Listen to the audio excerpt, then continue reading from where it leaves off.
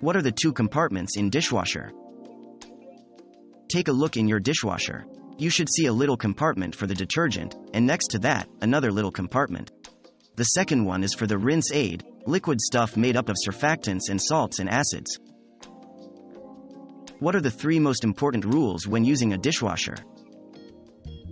Avoid overloading. Crowing glasses and plates can cause them to chip or break, and they won't get clean either. Allow the machine to cool before reaching in to prevent burns from the steam. After loading or unloading the dishwasher, close the door, so others won't fall over it.